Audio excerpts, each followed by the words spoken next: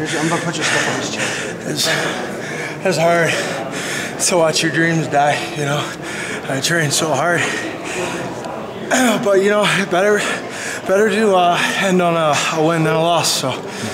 Everybody talked about how tough this weight class is this year. How tough was it? Everyone's within a point, you know, but yeah, you got to believe you're the best man out there, and you know, I believe that, but not this weekend. You know, I wasn't.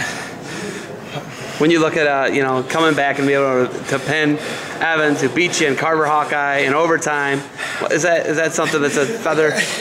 I came back off of a hand injury with almost no conditioning. He's a great opponent. Don't get me wrong. Great opponent. He's tough. He's injured too. You know what I mean? That was obvious. But you know, it's fun. You know, it's fun. A little revenge is fun.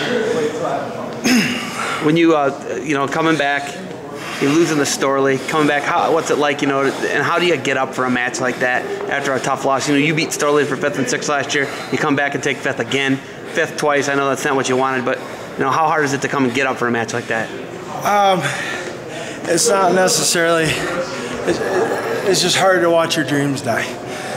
It's hard, you know.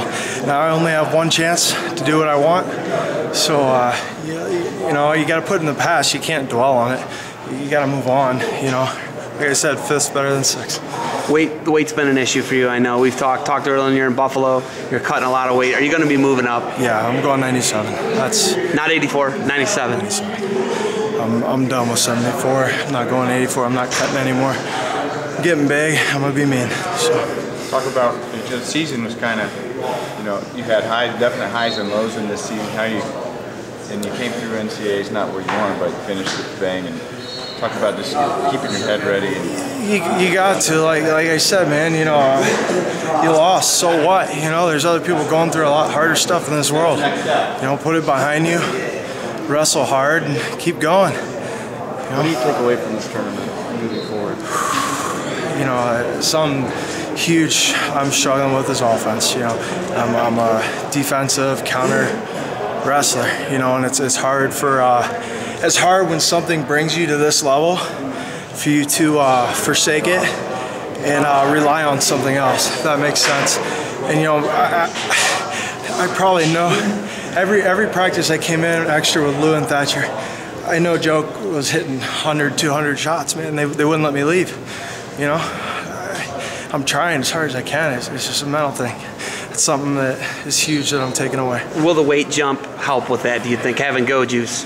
Yeah, it's going to help a lot, believe it or not, because, you know, what I'm eating before these matches, I'm eating liquid carbs, you know, I'm stuff that doesn't sit in my stomach, so I'm ready to go, you know.